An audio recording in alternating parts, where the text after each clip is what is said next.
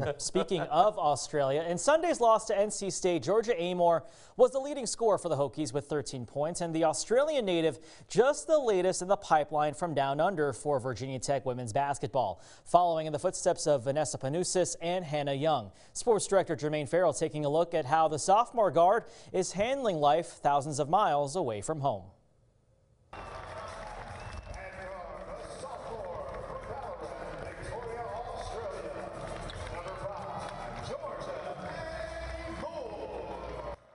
Georgia Amoore, the Virginia Tech point guard, is the straw that stirs the drink for the success of the Virginia Tech women's basketball program.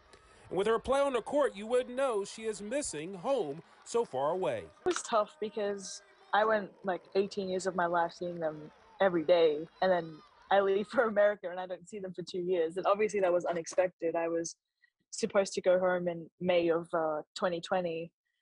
But I think just changing my outlook, because in reality, I'm in college for like 4 or 5 years. If I spend those years dreading home and missing home, I'm going to miss out on all these opportunities here. So just being grateful for what I have here kind of helped with me not being a pessimist about not really being able to go home. But that young lady has gone through so much. You know, I don't know if I could have done it, you know, as a 17, 18-year-old kid. I don't know if I could have done it as a 40-year-old man. You know, to leave the comforts of your own home and everything that you've known, to go out on a venture, to explore and see the world and try to achieve your dreams, playing at the highest level. And right at the beginning of it, then there's this pandemic where you can't go home, you can't see your loved ones, and you're essentially having to, you know, live with your teammates. You're having to rely on so many people for things that are comfortable to you, just family. And the way that she's handled it, it's been tremendous. She's grown from it. As a result, our program has just prospered because she's a leader of this group.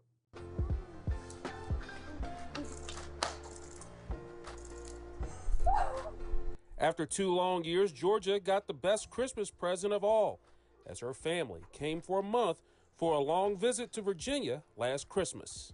I was really grateful they got to come over here, you know, cost, COVID, visas, flights, everything that you just don't think about.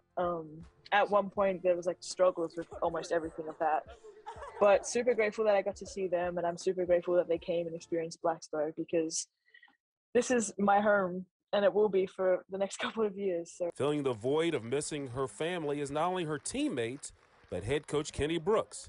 The bond is strong between Brooks and Amoore in more ways than one. First and foremost, she's my kid.